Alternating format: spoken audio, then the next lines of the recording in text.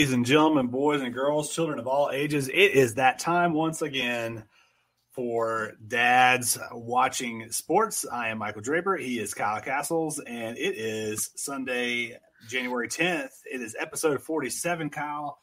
A lot of good stuff happening, but we are broadcasting live, as always, on the Dads Watching Sports Facebook page, our YouTube channel, and as of last week, the Off the Ball Network Facebook page. So if you are out there and you're listening to the show, do yourself a huge favor. Get on your computer, your phone, whatever your little device is right this second. Go to Facebook.com or Twitter.com and search Off the Ball Network. Give them a like. Check out not only our show, the live stream, but check out all the great content. You can go to offtheballnetwork.com as well and check out some of the great articles that they've got going on. And we're very excited to be a part of the Off the Ball Network. Kyle, it is divisional round Sunday. We've got all wild card. Excuse me, wild card. Yes. I'm skipping ahead. Wild card Sunday, all but one game finished, and this game's not even close.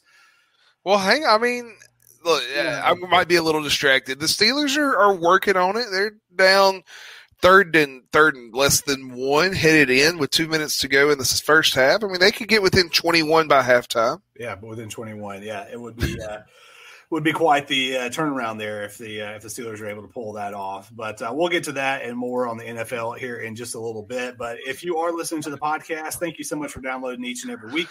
Go ahead and hit that subscribe button on your wherever it is you listen to podcasts. Give us a rating and review as well. It's just a simple push to subscribe. So go ahead and do that. Kyle, we got a lot to talk about this week. We've got a guest coming up after the break as well. But a couple things I wanted to get into. There's been a lot going on this week in and outside of sports, and we'll get to a lot of that.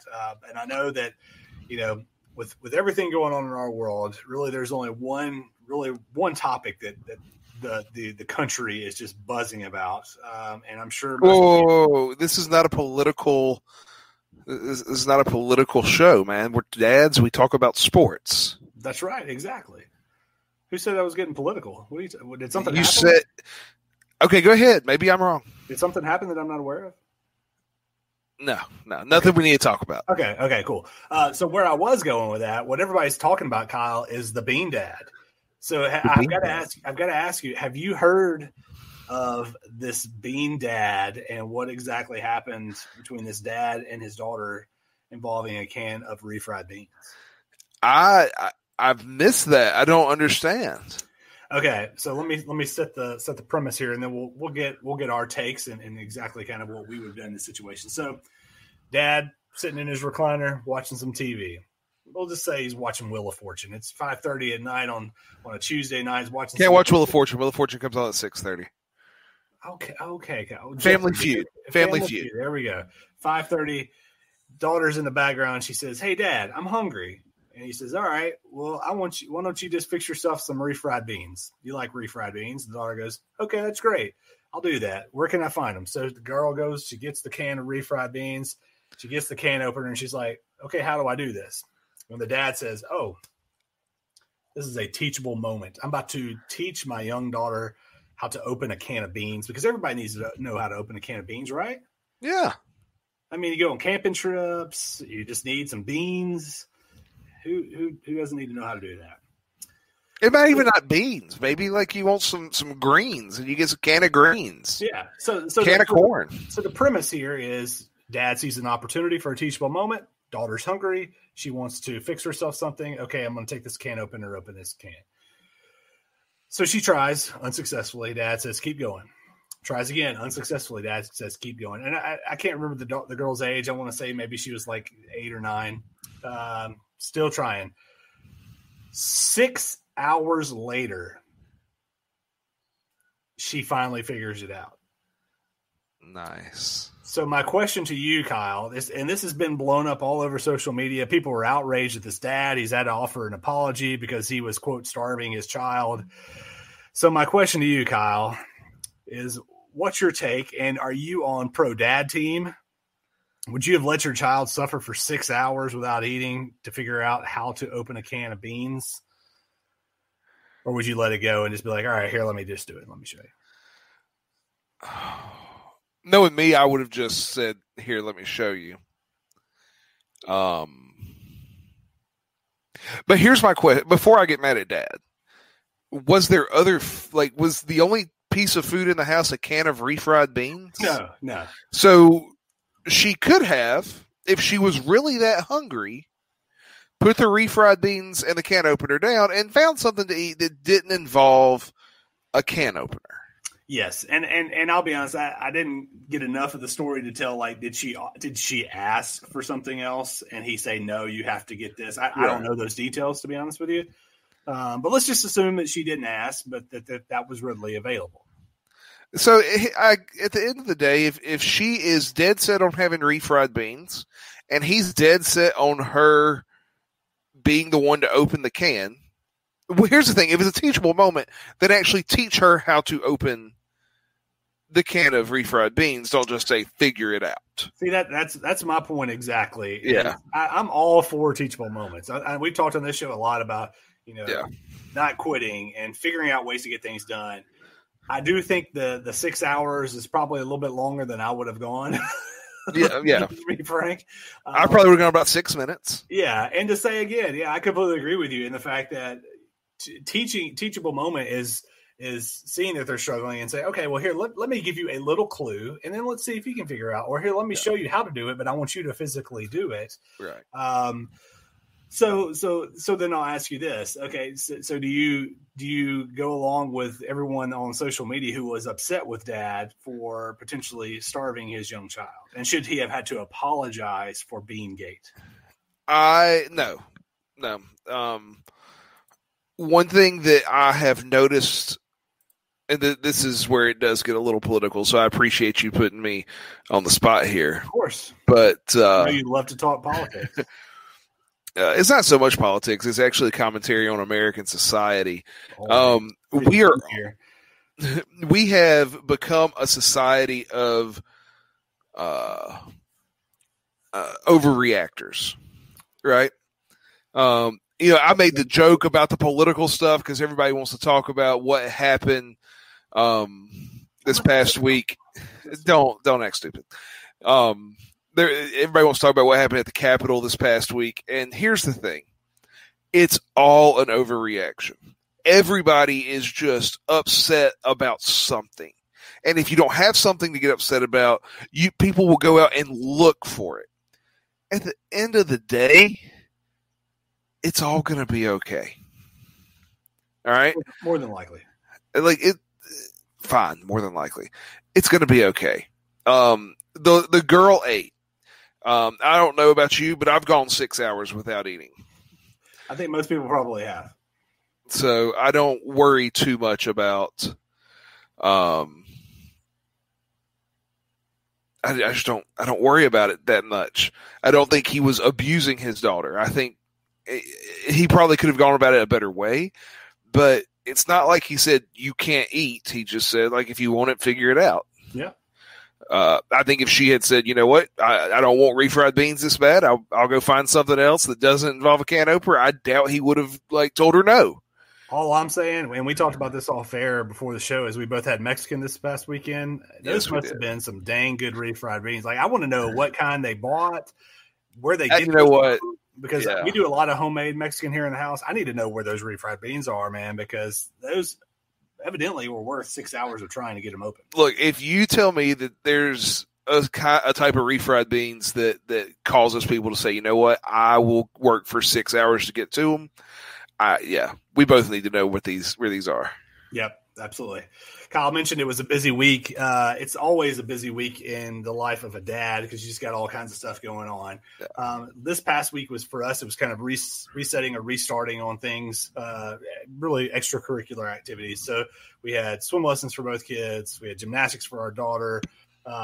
We had doctor's appointments this past week. We had all this stuff going on and trying to fit all that in, plus work and daycare and life.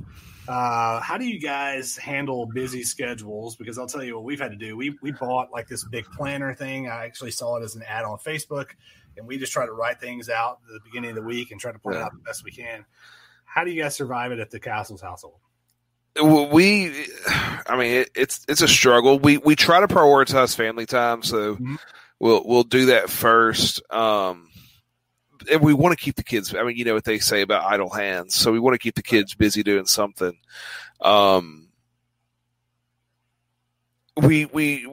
It's a struggle. We don't play. Here's the thing: we have it pretty much a routine. And so we know what we're doing. We get crazy when, Lauren's an attorney. We all know that. When she gets caught in a deposition, when she gets caught in court. I mean, just a few weeks ago, she was out, about 30 minutes to an hour away, Lebanon, Tennessee, for those people that know where Tennessee is. She was out in Lebanon, Tennessee, and she was in court till 6:30-ish. And then locked her keys in the van when she was loading up to come home. So, like, those types of nights, that's where we really struggle. For the most part, we just have a routine. Like, this is trail life night or whatever, right? This is the night that Paul gets the boys and takes them. And so we have a routine. And we just try to keep that routine going so there's nothing that ever gets us really out of hand one way or another. Yeah. Yeah, we try to do routines too. I think for us, one thing that really struggles is when one or both of our work schedules are just ridiculous. And so, like, my wife right now, she's got the biggest event of her year is on the 18th of this month, and so she's been working till 6 or 7 o'clock every night. And it's just, you got to get that kind of stuff done. And so when you got all this other stuff thrown in, you have to try to find time to just take a deep breath, get everything in, and go from there. One thing that we have started, Kyle, in our household, it's funny. So our daughter, she normally likes to end the evening with some sort of ritual activity, whether it be singing or reading a story or something. And we try to do those types of things. Yeah. Well, now she's kind of gotten to this point where she likes for us to tell a story. I'll be honest, my nursery rhyme / stories are not exactly the most up to date as possible. So the first time she did this was probably about a month ago. And I'm like, oh, okay, story. And I got out Goldilocks and the Three Bears, but it was not even close to being like the actual story. I remember there was something about porridge. I remember there was something about sleeping in a bed, but did not really remember any of the other details. And then I went straight into what was going to be Hansel and Gretel, and my wife gave me the look like, are you really about to tell our children a story about kids getting put in an oven? So I had to stop that one quickly. So how story time, man, are you able to let me ask you, could you share a story with our listeners right now? If you were on call, had to. If I had to share a story with the listeners, yeah, I could probably come up with something. I mean, I could definitely tell Goldilocks and Three Bears. I could tell Little Red Riding Hood if I wanted to. I will tell you who's actually really good at that, and that's my father-in-law. Okay. The boys always ask him to read books when he's here, yeah. And if he doesn't have his reader zone, he can't read any of the books to them. But he will sit there and make stuff up as he flips the pages. Nice. I need him to share some of that wisdom, some of that skill. I have a hard time just coming up. Well, you got to be careful. Like, my father-in-law. Mm-hmm. He can get, I don't want to say inappropriate because I don't think that's the right word, but he can take it down some paths that you normally wouldn't go down with, a 4 and 6 year old. But it's fine. Sure. Yeah. I don't know. Yeah, I could. Here's the thing. Like, you have a little girl. Little girls are easy to tell stories to. Once there was a princess and she was being captive somewhere, right? And she decided that she wanted to be free. So she fought the witch and got free and went home. And there was a handsome prince to help her escape. Look. No. This is the 21st century. She can do things without a man. That's right. I forgot about that. I forgot about that. Look. All right. So I got to tell a story, right? Yeah. Let's get this in. The last school I was at, I taught freshmen 1 year. Okay. And you know me well enough to know that I'm you give me 45 minutes a day with a group of people. It doesn't matter who the people are. 45 minutes a day with a group of people every day for 36 weeks. I'm probably going to say some off the wall, like crazy crap, right? You've done it on this show a couple of times. I have. We're coming up in 2 weeks. And, so I was world history and I was teaching them towards the end of the year about Chairman Mao, who was, the communist leader of China.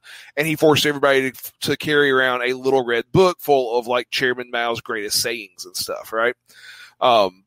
And so at the end of the year, the class gave me, Castle's big red book. And I said, wait, Chairman Mao had a little red book. They said, yeah, but you're fat.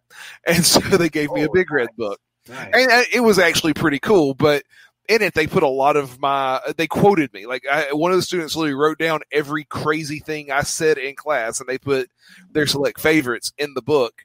And not like it was a special book. They took poster board and stapled it all together, right? It wasn't, but it meant a lot to me. I still have it today. But one of them was, and I'm sure I was talking about either feminists in the 1960s or the 1920s, suffrage movement. But the quote is, I don't need a man. Now, I ain't saying I don't want a man. I just don't need a man. Oh, boy. Right? So make sure your daughter understands she don't need a man. She can want a man, but she don't need a man. She knows, but I think she sees all these movies, and they've always got the handsome man coming to the rescue. Speaking of coming to the rescue, Kyle, we're going to get into some sports talk because we need some rescue from our dad life talk there. Heisman reaction: Devontae Smith really kind of ran away with the Heisman vote. Was that pun intended? Well, he wasn't running back, so I guess you could say he. Yeah, but when he caught the ball, he ran away from people. Just kind of blew out everybody. Trevor Lawrence coming in second. I think it was Mac Jones and then Kyle Trask. Yeah. Any quick reaction to Devontae being the first wide receiver since 91? 90 was it 91? I was thinking 93, but I could be wrong. I'm just glad they got it right. There was no question he was the most outstanding player in college football this year. I'm just glad they got it right. Yeah, me too. I mean, we talked about it on the show last week. I mean, that award has become the quarterback award of the best team and not necessarily the best player. So it was good to see them get it right for him. All right, Kyle, we said last week we were going to make our championship game predictions. We're starting the show off with that this week. I'm going to go first. I think we talked a little bit about this on the show last week. I think Ohio State played their best game of the season in the Sugar Bowl against Clemson. They had the revenge factor on their mind. They had all this stuff building up to that was the game they had circled. They had it in their locker room. They weren't so much worried about anybody else but Clemson. And I think that coupled with the fact that Alabama is just the best team, I'm going to take the Tide. If I had to predict a score, I'll say 45-24 Tide. All right. Well, you gave me a few more things to talk about, so and I feel like this kind of breaks things down.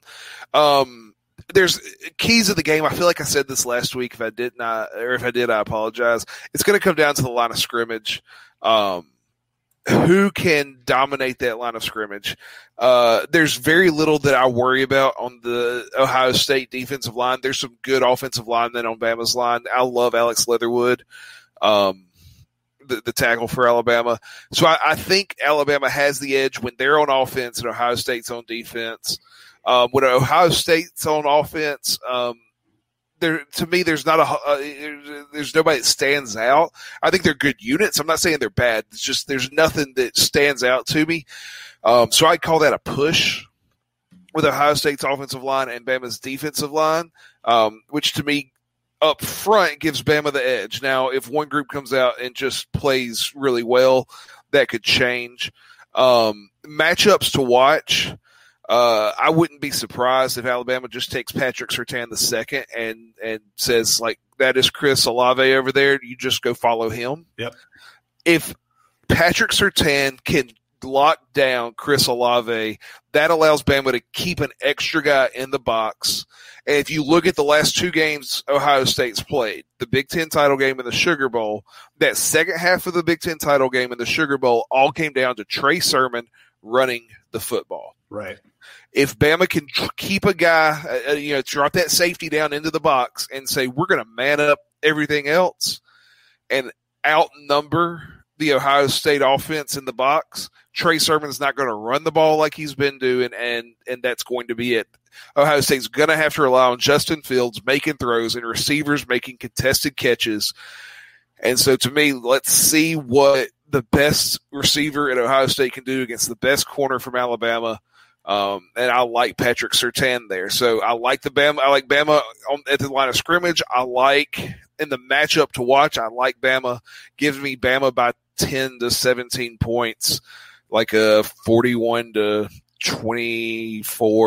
41-28 game, something like that. Yeah, I think we're kind of in agreement there. Mo jumps in and says Buckeyes greater than Bama, Buckeye Nation, and says my score was disrespectful. Look, I don't mean any disrespect to the Buckeyes. I think they're a great team. Yeah, I think Alabama is just a little bit better, or they're just a notch above, and so I'll take the Tide as well. So we will see how that transpires, how it all plays out, and we'll see what goes on as we come back next week. It should be a fun game to watch, I think, without a doubt. I agree.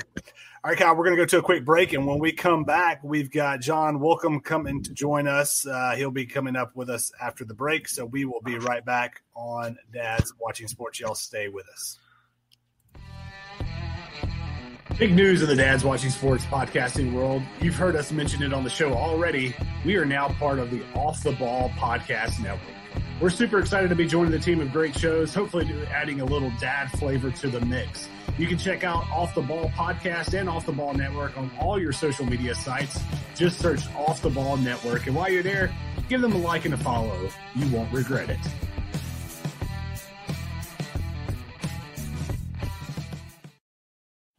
Welcome back to Dad's Watching Sports. Michael Draper, Kyle Castles. It is episode 47, Sunday, the 10th of January. Just got through talking College Football National Championship. It's going to be a good game, Kyle. I can't wait to get into it. Also, can't wait to get into our next conversation, and we'll bring on our guest this time. John, how are you, sir? How are you doing? Hey, Michael, Kyle. How are you guys? Appreciate you having me on. Absolutely. We're glad to have you on. So first off, just tell us a little bit about yourself, and then I want to get into a prediction for yourself and see who you have. But tell us just a little bit about yourself. Yeah, for sure.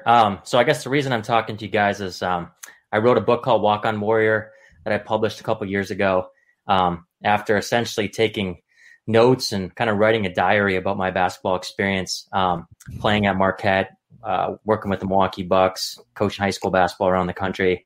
And 13 years of notes, eventually I thought maybe I can give this to my kids someday.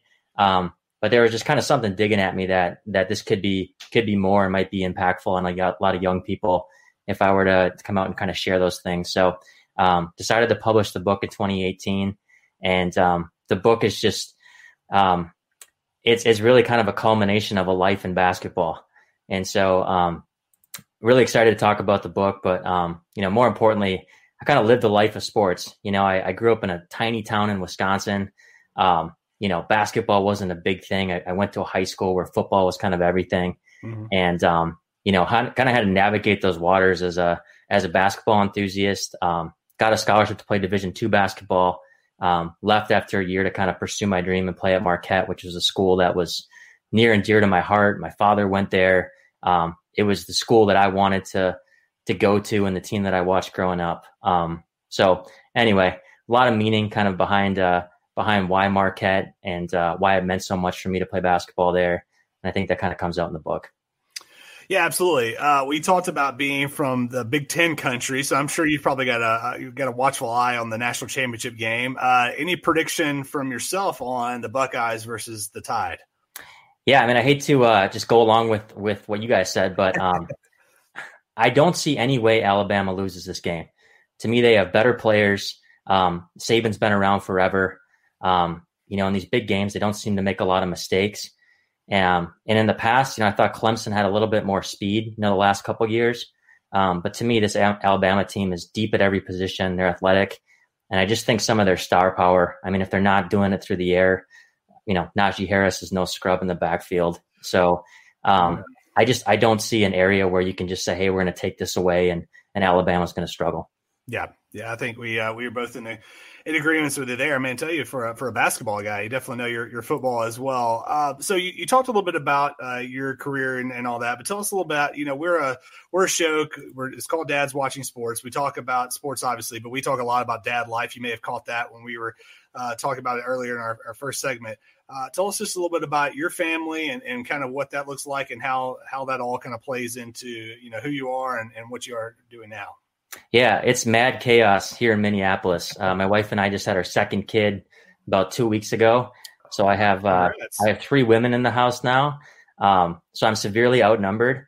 And I've been, going the last few weeks with not a lot of sleep. So my wife is a champion. She's absolutely kind of handling things. But yeah, it's been a crazy couple weeks, and I've got a 2.5-year-old daughter named Avery, and now a 2-week-old named Whitney. That's awesome. Kyle and I both also have daughters. I've got a 4-year-old. He's got what is now a little over a 1-year-old, right? Yeah. She turned 1 early December. So yeah. Yeah. So we've got a house full as well, and we both have sons as well. And so yeah, the daughter it's a different dynamic than you would ever think. Has that been the case for yourself as well? Yeah, for sure. I mean, my daughter loves me, which is probably going to change here, anytime now. Right. But I'll enjoy it while I can. My wife and I had our first kid when she was in medical residency, so I feel like I always have a special bond with my daughter Avery, just because we spent so much time together when my wife was working kind of crazy hours. So yeah, Avery loves to sing. She got a little microphone for Christmas, and no matter the time, she'll belt out a tune. Oh yeah. So on our show, we've talked a lot over the past really half of the year where you've seen different instances from whether it was at the Super Bowl last year with one of the female analysts for the 49ers, or you've had, Vanderbilt University had a female kicker this year. There's been a lot of women and females that have really kind of broken through, kind of those glass ceilings in sports. As somebody who is, as you mentioned, spent your whole life in sports, I know it's got to be exciting for you to see girls getting those chances as well. For sure. Yeah. I mean, my first memory of basketball was my own dad coaching 7th grade girls basketball at a school in my town just because he wanted to coach basketball. Yeah. And I was like, this guy is nuts. Like, he doesn't, know these people, but, he's getting after these girls to play man-to-man defense and, to block out and all these things. And I'm, 3-4 years old and getting yelled at for dribbling a basketball on the side of the court. So, yeah, I mean, been around the game a lot. I was fortunate that I didn't have parents that pushed me into a particular area. Mm-hmm. And so that's something I definitely want to instill with my own kids. But, once I had a passion for basketball specifically, also fortunate that they allowed me to kind of go and chase that. And so, no parent, I'm, assuming, loves to drive around, every weekend, the entire summer and, be in the gym instead of at the lake. But man, the sacrifices parents make when you look back as an adult is crazy, especially nowadays when there's so many tournaments and, just a crazy amount of games for some of these kids. Yeah. Oh, no, absolutely. So you talked a little bit about your playing career and kind of, your way that you were able to get to Marquette and that being kind of your dream school. So talk to us a little bit about how that all played out. Why Marquette? Why was it kind of your dream school, quote unquote, and then how that all ended up kind of playing out? Yeah. So my dad grew up in a smaller town than I did, about 700 people maybe. And, he went to a smaller school originally for college as well, and then ended up transferring Marquette to become a physical therapist. And that was in the mid 1970s. And Marquette's only, one and only national championship was in 1977. So my dad was there during that time, and Marquette's a basketball only school. So, it was everything, and even now, 50 years later, it's, you see those banners around campus, people still talk about it. It was a big deal. And so, if I was fortunate to stay up on a school night to watch a game at 9 or 10 o'clock, when I was a kid, I would only get to do it if Marquette was playing. So I remember guys in the early 90s. I remember Marquette beating Kentucky in like 93 or 94 in the tournament. It was I'm a Kentucky fan. It was crazy. I remember that one too. So, and I know you guys are. But those were games where I was like, geez, just shocked. And then obviously the Dwayne Wade Kentucky game, yep. Everybody probably watched that one. But I got to play with. I came in right after Wade, so I played with Travis Diener. I played with Steve Novak, a couple guys that had pretty good NBA careers, and so much of what I wanted to put in this book wasn't like a culmination of stats or games and wins and losses. It was really to respectfully take people behind the scenes and tell them like what a day in the life was. I mean, the fact that I was up every day at 5 a.m. and went to bed at 10, and pretty much every minute of every day is accounted for when you're playing Division I sports, and Kyle knows that. And so it's crazy when you look back and it's like, man, I'm chasing around a 2.5-year-old and I'm worn out at 7:00. And I look back at that and it's like, man, I couldn't believe I did it. But mentally and physically, man, you change so much over the course of your career. And I think a lot of people too just forget that, these are kids. When you're 18, 19, 20 years old, your maturity level, you're goofing off and your coaches are trying to get you in line and trying to get the most out of you. And at the same time, like mentally, you just don't really understand that focus until you're, 2, 3, 4 years into a program. So anyway, the book was written with a lot of kind of raw emotion. And as I said at the beginning, it was really written over a 13-year period. So a lot of the stories in there are as a player. And then there's a lot of stories, well after I was done playing. And it's just really interesting to kind of see how your perspective changes as you get older. Yeah, absolutely. So the book's called Walk On Warrior. Any other than the fact that you were a walk on, any other significance to that title, or how'd you come up with that, or how'd that all come to be? Yeah. So Marquette's, mascot in the 70s was the Warrior. Marquette Warriors, that was banned, I think, in the early 80s. Marquette actually, when I was a student there, we were the Golden Eagles, and they famously tried to change it to the gold, the Marquette Gold. And I think it was Dwayne Wade who sent out a tweet that was just like gold in bold letters with a couple question marks. And within 24 hours, it was changed back. So it never stuck. But I think a lot of Marquette fans will always think of Marquette as the Warriors. Those were prime years, Al McGuire days. I have a lot of fond memories when the Warriors were kind of all over the jerseys and such. So that was kind of the motivation for the name. And then the other part was just, I think everybody that plays any college sport, to be honest with you, has to have some type of warrior mentality. It's not about going through practice, one day or 1 week, but to do it over an entire year, whether it's strength and conditioning or being in the training room or, taking care of just kind of a bruised and battered body and still doing well in your classes and, trying to eat right. And I mean, there's so much that goes into it that, man, you can come out of there. And I think just mentally, you could do whatever you want to do after going through a Division I program. Yeah, absolutely. So we're talking with John Willkom of he wrote the book Walk On Warrior here on Dad's Watching Sports. So John, I'm guessing you played for Tom Crean. Is that right? I did. Yeah. Tell us a little bit about what it was like to play for Coach Crean. Yeah. Super enthusiastic, crazy intense. I've heard from people that he's kind of backed off of that in the last few years. And, I think he kind of, he got a little bit, I'm not going to use the word soft, but I think he got a little bit, maybe wasn't quite as intense at Indiana. At Georgia, it seems like he's a little bit more maybe in touch with his players. But he was notorious for running really long and hard practices. And, we used to joke, Steve Novak's locker room was right next to me, and Steve had a great career with the Knicks. And, one day at practice, we were doing a 3-point shooting drill, and the goal was to make as many threes as you could in 5 minutes. And I would basically just stand under the hoop and rebound for Steve because he hardly ever missed. But he made 73 out of 75 threes that day.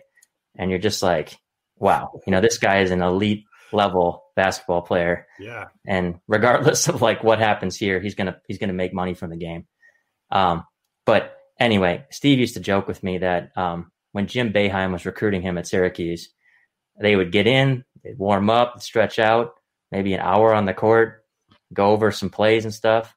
And bam, within an hour and a half, they were done, And I think we used probably every second allowable by the NCAA with Crean. So definitely a different philosophy that way. Yeah, but both had a lot of really good success, so you can't really fault either coach in that regard. Well, tell everybody out there that's either watching or listening where they can find Walk On Warrior, how they're able to get it, and everything with that. Yeah. So like I said, I published the book. I self-published it 2 years ago, and when I wrote this book again, I thought maybe I'm going to give this to my daughter. It was more of just kind of a fun side project. And my wife was in a medical residency, and I thought, I can watch, 150 games on NBA League Pass this year, or I can buckle down and finish this book. So I finished the book. I put it out there. I didn't care if I sold one copy, but it's just been a crazy response. The book is still the second best-selling college basketball book on Amazon. And it's just been crazy. The responses I've gotten from people, honestly, all over the world that have, found some sort of motivation, or there's a high school, kid or middle school kid that was like, shoot, I've got the same dream, and, my town doesn't care about basketball either. And, I took a lot from the story. So, the book's available on Amazon, Barnes and Noble, really wherever you buy books. But again, the goal was to put something out that was authentic and hopefully relatable. And there's some funny stories in there too, of just where basketball took me. I randomly met Aaron Rodgers in a bar at one point, and not only did we talk for a while, but he asked me to play Buck Hunter, the video game, and I beat him in Buck Hunter. So that's just a testament to my Wisconsin hunting roots. But nice. It's for sale on Amazon, and I'm just proud of the reactions that have come through. But most importantly, hopefully some kids and parents and coaches get something out of it. Yeah, absolutely. The book is Walk On Warrior. Well, John, man, we appreciate you taking some time. I know, especially, with a 2-week-old baby, like you said, probably sleep deprived and just got a lot of other stuff. So we really appreciate you taking the time to come on and chat with us about the book and about your career and about being a dad. And just best of luck to you and your wife with the newborn. And again, best of luck with the book as well. Thanks, guys. Yeah, I look forward to following the podcast. Have a great 2021. Hopefully it's better than 2020. And we'll be watching this football game tomorrow night. Absolutely. All right. Thanks, John. Have a good evening. All right. See you guys. All right. Well, we're going to go to a quick break. And when we come back from the break, we've got picks, and more picks. We will be right back on Dad's Watching Sports. Coming up next week on Dad's Watching Sports, the dads will talk some more NFL playoffs as we are headed to the conference championship games. Also, the dads will give you our way too early top 25 for NCAA football next year. And with Inauguration Day coming, we'll rank our top U.S. president dad moments of all time. That and more on next week's episode of Dad's Watching Sports. Y'all check us out.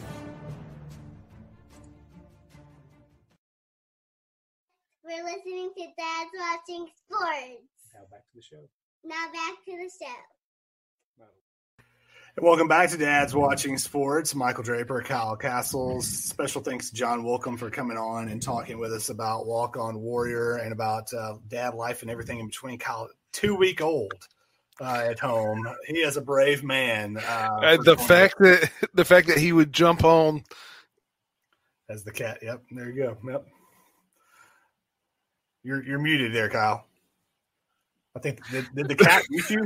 The cat muted me. Yeah, that is top 5 Dads Watching Sports moment of all time right there. The cat walking in front of Kyle, stepping on the mute button as we were in the middle of the show. Anyways, no, that was fantastic. I'm shocked his wife even let him jump on to a podcast for about 15 minutes like that. Yeah, so maybe we should be thanking Mrs. Willkom for doing that for a lot. Thank you, Mrs. Willkom. Yes, thank you very much, and congratulations on your new baby girl. Kyle, so last week on the show we talked briefly about that you and I participated in a 3-on-3 basketball all-time tournament with the Bracketeers. We did a draft where we were able to get 2 teams. They put the bracket together. We put up the bracket, and we talked hypothetically, like, how cool would that be if we had an all dads watching sports final?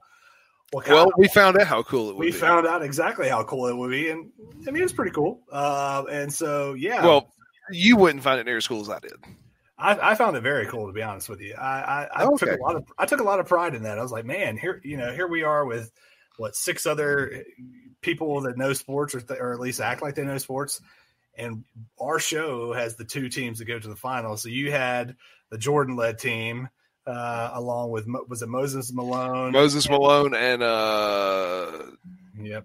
Who am I missing? That's exactly who it was. You know, quite frankly, it doesn't matter. I had Jordan and Moses Malone. Well, you had Michael Jordan. And I had the team of Steph, Vince, and Wilt. And we made it to the finals. But I will say your Jordan-laden team did take me down. I think that it ended up being about a 60-40 vote. But congratulations, Kyle, on your 3-on-3 tournament championship. Sometimes you just have to understand – I played college football. I know everything. Well, then let me ask you this. So the Bracketeers, our good buddies over there, just put up a tournament this past week that was the top college football national champions of all time. And they're in the finals, and they've got 0-1 Miami, which I think is a legitimate title team. Yeah. Against 98 Tennessee.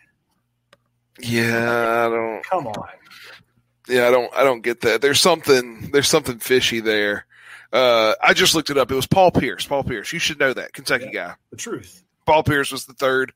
So, Jordan, Moses, and Paul Pierce. That's a pretty good 3-man team. Not too bad. As far as this one, that 98 Tennessee team, there's so many, and we actually had this discussion probably a lot longer than you wanted to have this discussion before the show. But because I just kept coming up with teams that I thought, like, no, that team's better. Quite frankly, and I think this is enough to prove that they shouldn't be there, had the 99 Virginia Tech team been in the same bracket with a 98 Tennessee team, the 99 Virginia Tech team that didn't win the national title, I guarantee you that team comes out of the bracket before the 98 Tennessee team. Because that 99 Vi Tech team was really, really good. Now, they ran into a buzzsaw that was Florida State, but that tells you the 99 Florida State team should have beaten the 98 Tennessee team. There's so many different – the 95 Nebraska, quite frankly, the 96 Florida probably could have beaten the 98 Tennessee team. Yeah. There was a Jim Tressel coached Ohio State team there in the early 2000s. I forget which year that was really good. There's enough out there that 98 team shouldn't be there. Yeah. I don't know why that team made it. Chris LeBron says 0-1 Miami in a rout. You may be biased, Chris. But Miami would win by 4 touchdowns in that game. Easy. TJ Burns says, hello, boys. TJ, happy New Year, sir. Back, man. We missed you last week, TJ. We're glad that you joined us. Your Aggies, congratulations on your big win. Looking forward to the Aggies finishing in the top 5 this year. Congratulations. Top 4. They definitely will. All right, Kyle. So a couple of things that I wanted to let the listeners / watchers be aware of, and we want to get some interaction between from our diehard Dads Watching Sports fans out there on these 2 things. We teased this a little bit last week. We're going to tease it again. We talked about the Peloton last week and about healthy living and working out and all this stuff. So we have decided we're putting together a Dads Watching Sports Fitness Challenge.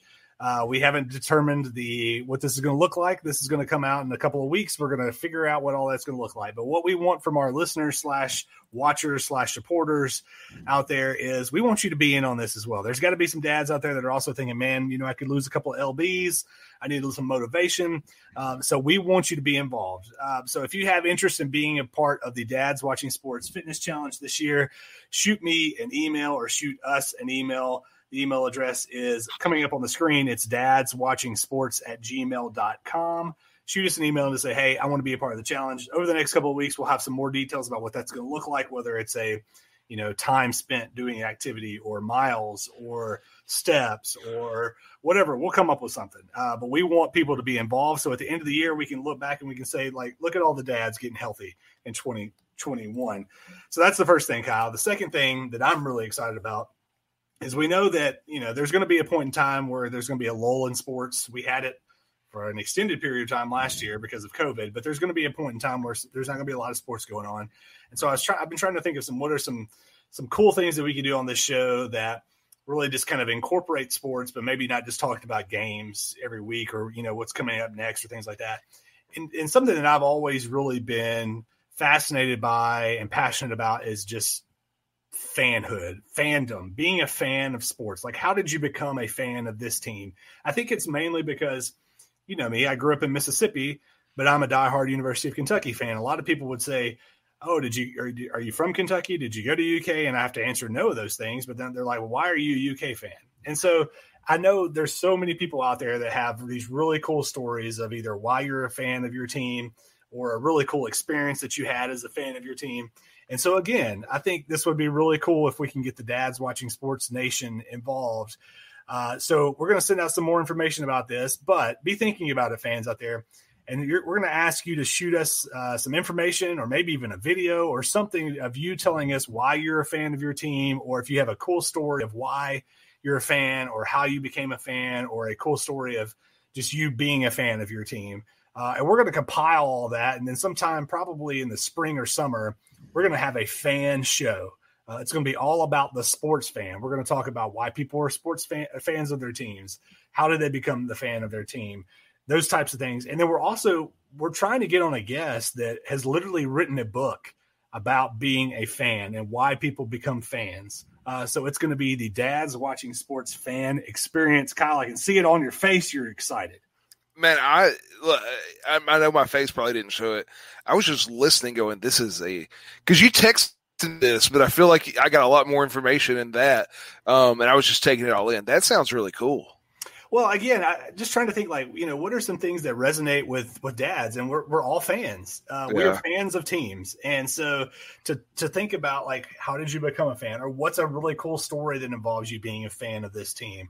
I think there's a lot of people that would love to share that. And I think there was a lot of people that would love to hear that. And so I'm looking forward to talking about fanhood or fandom or whatever you want to call it later on this year. I'm excited about the stories that people can tell. Maybe we get TJ on. I say he just commented on something.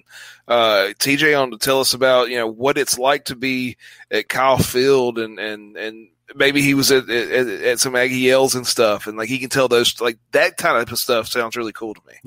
Yeah. So again, if you're a fan of the show or a listener or whatever have you, and you want to be a part of this, dadswatchingsports@gmail.com. And I mean, literally, my goal is we're going to have people either record themselves or we'll set up a Zoom call or something. And we want to do this via video. And we're going to make a whole little deal about why you're a fan. And then again, we're going to have an expert come on and talk about why do people even become fans of teams. So I think it could be really, really cool. Okay, enough about that kind of stuff. Let's get into some more topics here as we finish up the show, Kyle. So Trevor Lawrence this past week announced what everybody already knew, that he was going to be foregoing his senior season and entering the NFL draft. Nobody's surprised by that. Had a rough last game, but still a lot of people think he is the number one pick out there. Looking at the NFL draft coming up in April, is he your top guy, or who do you have going at the top of the board for the Jacksonville Jaguars? I don't care if it's the Jags or if they decide they want to trade down and grab a quarterback later or whatever they decide they want to do. The first pick is going to be Trevor Lawrence. Quite frankly, I don't know there's another player worth picking in that spot. For all intents and purposes, he is one of those can't miss type guys. He's John Elway, Peyton Manning, Andrew Luck. And I understand Andrew Luck didn't have the career that Manning and Elway had, but he struggled through some injuries that the other two didn't have to deal with. But that's how good Trevor Lawrence is. So when I threw out this topic, I so badly wanted to argue you and be like, there's no way it's not going to be Trevor Lawrence. He's had this whole building up that he's going to be the number one pick, and then somebody's going to sneak in. But man, you really look across the landscape. And I think what may happen is what you just said. I think the Jaguars might end up trading out of that, but somebody is going to, if they trade up, is going to trade up, and they're going to pick Trevor Lawrence. So I think he'll be the top pick in the draft as well. I mean, here's the thing: if the Jaguars fall in love with a quarterback further down, if they fall in love with a Kyle Wilson or a Trey Lance or who am I missing? Justin Fields, maybe they can trade to 2 or 3. And grab one of those. Trey Lance, they could probably go down a little bit further. So if they fall in love with one that's not Trevor Lawrence, I could see them doing it, but I don't I don't see them doing it. When you have what feels like to everyone a can't miss prospect at the quarterback position that is a franchise changer, you have to take that pick. And so I don't see the Jaguars getting out of it. Yeah, that would be a shocker, to be honest with you, if they ended up doing, no matter if Urban Meyer's their coach or not, which that might be trending in that direction. But I guess we'll find out in April. Speaking of football, Kyle, you kind of led me on to this the other day. So the Twitter handle or the name of the business or whatever you want to call them is College Football Revamped. They can be found at CFP Revamped on Twitter. And it sounds like, and you correct me if I'm wrong here, Kyle, but it sounds like essentially what they have done is they have taken the NCAA Football 2014 game, which was, correct me if I'm wrong, was the last year they released that game, and they have revamped it to include not only rosters and teams from the 2020 season, but the look is a little bit different, and they've kind of done this all to where you can play it on PlayStation 3, Xbox 360, and on your PC. So essentially, they have created a 2020 college football game. Correct me if I'm wrong, but is that correct? That is essentially what they've done. Now, quite frankly, I don't know how legal it is, but if nobody else is going to do it and they're not making money off of it, I mean, I don't know. You can't go after them to get money that should have been like EA Sports or whatever. Because quite frankly, what you've seen is people buying the EA Sports NCAA 14 more now. The price on eBay has gone up to about $100 a pop because people are seeing this and they're going, I need to get a copy so that I can do all of, and it's a lot of work. You're downloading things, you're putting them onto the console and essentially like hacking the game. That's kind of what they've done to create these overlays on top of the game. So like I've done it. I'll be honest. I couldn't sleep the other night and literally like could not sleep because I had two kids come get in bed and the last one came in at like 3:30 and at that point I was up. So I was like, well, I got nothing else to do. Let me do this and just take a look at it. And what they did is they built using the 13 or the 14 version of the game, built a game on top of it. It plays just like the original and all that, but the menus, the logos, the uniforms have all been changed. They got the uniforms looking more like they do now versus what they looked like 7-8 years ago. It's interesting. You can download rosters and it's all the new rosters.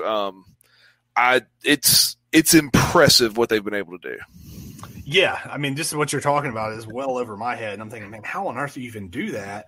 But obviously there is a market for it. I mean, everybody and their mom who plays video games and who loves college football has been clamoring for an NCAA football game. I know I have over the past 5 or 6 years, and now you kind of get it. And so it's really cool. So congratulations to College Football Revamped for being able to pull that off.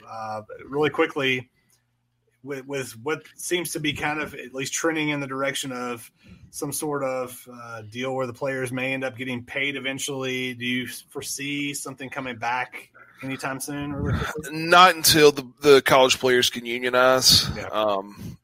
Because without it, they're going to have to go player to player and have them, unless you build it into the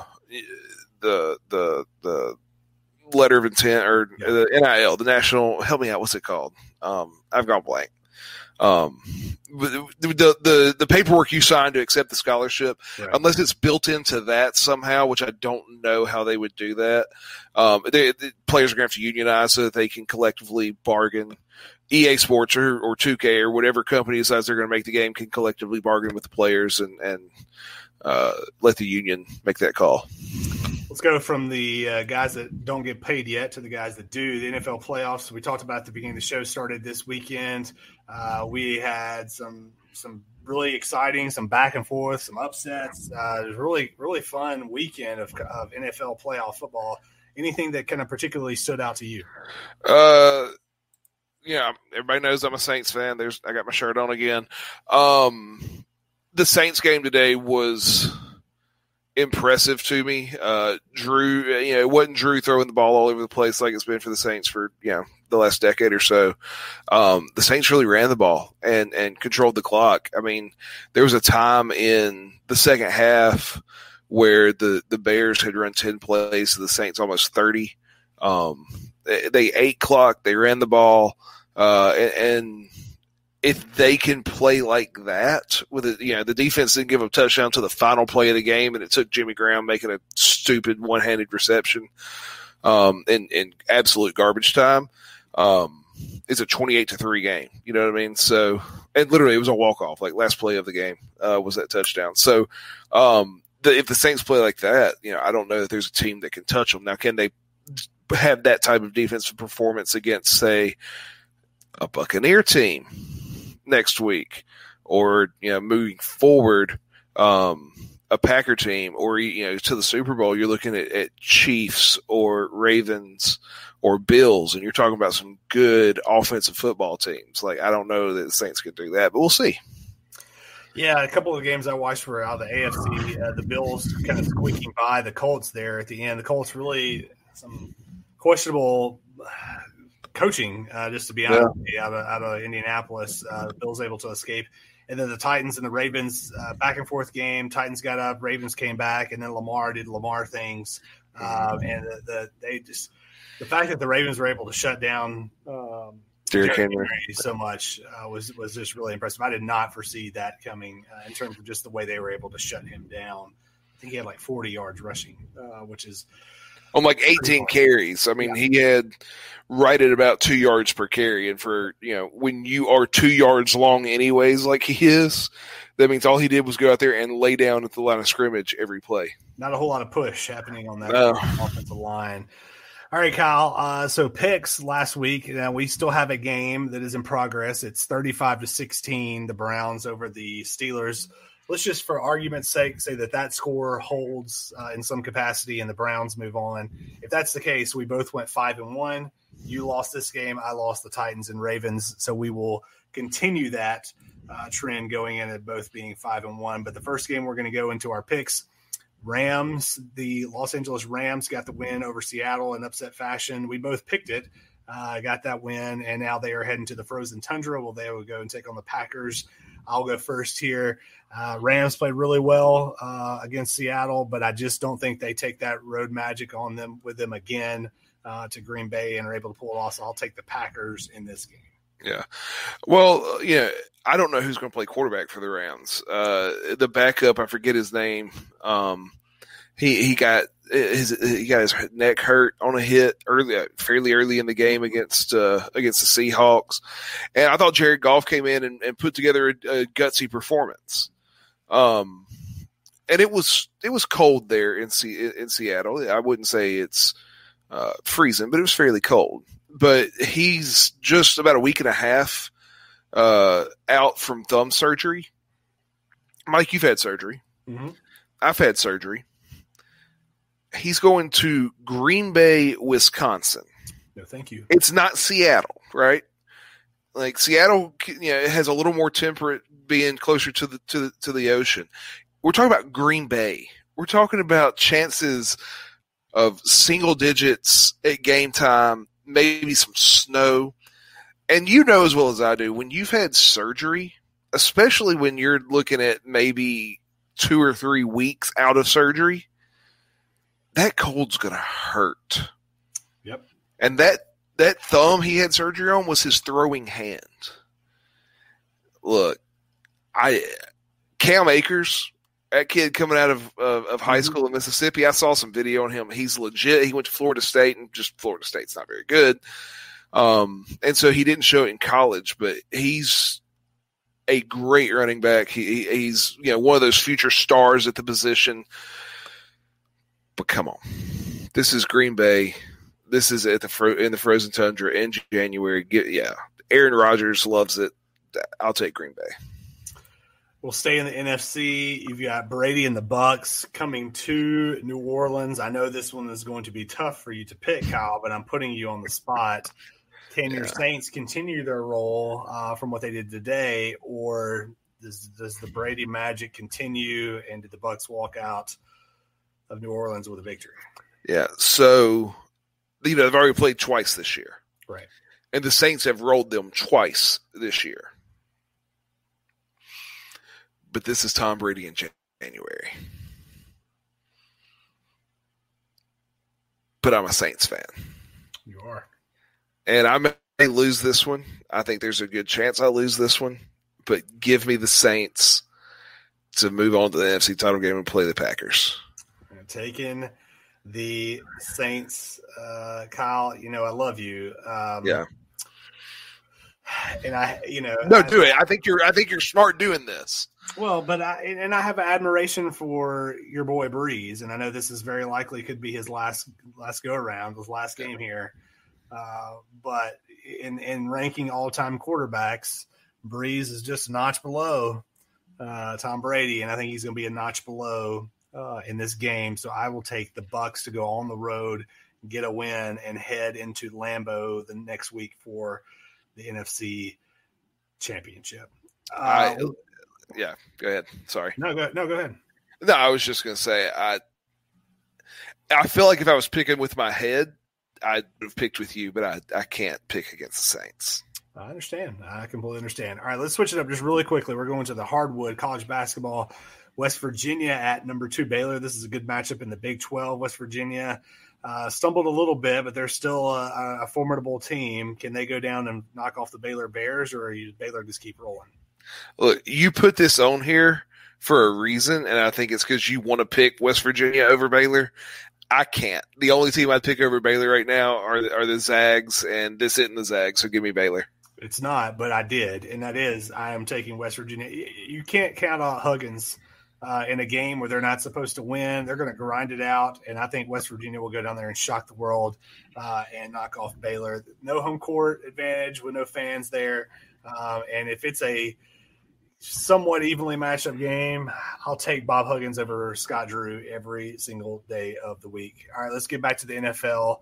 Ravens, more than likely, if the score holds tonight, it'll be the Ravens going to Buffalo to take on the Bills. You got Lamar versus the Bills Mafia. Yeah. What you got, Kyle? Well, look, so we're assuming the score holds. Correct. I'm going to give you 2 picks in case I'm, the Steelers do something crazy. Okay. Picking against the Ravens right now is, I think, a really bad idea. And so because of that, give me the Ravens over the Bills. Okay. However, let's say the Steelers can make a miraculous comeback and it's Steelers-Bills. Give me the Bills over the Steelers. Okay. I like that. So I'm just going to pick one. I just don't think that the Steelers are going to come back and win this game. And if I'm proved a fool later on this week, then by all means, dads watching Sports Nation, call me out. Ravens versus the Bills. The Ravens are hot. They got Lamar. But I don't know, Kyle, if you happen to see the video that is surfacing around the internet within the past 24 hours of what is supposed to be a gender reveal for the Bills Mafia, where the dad takes the son and throws him through a little table into the cake. It didn't get more hardcore than that. So I'm going, just because they threw their kid through a table and a cake, I'm going with the Bills. So that brings us to our final game. And this is, again, anticipating that the score holds. We have the Browns at the Chiefs. You got Patty Ice versus Baker, and all that offense from Cleveland. I'm going to go first, and I'm going to pick the Cleveland Browns to lose at Kansas City. Yeah, I'll give you 2 picks again. So it's either the Browns or the Ravens, and it doesn't matter. Yeah. The Chiefs are the best team in the NFL. I will pick the Chiefs in every game. If the Saints make it to the Super Bowl and they're looking at the Chiefs, I will still pick the Chiefs to win, because I fully believe they are the best team in the NFL right now. Yeah, I agree with you there. It's a little boring, but you got to do what you got to do. You got to go with who you got. Yeah. All right, Kyle. Well, that's all we got for this week's episode of Dad's Watching Sports. It's been a fun one. Again, special thanks to John Willkom to joining us. Check out his book. It's Walk On Warrior. You can check it out anywhere that you buy or listen to books.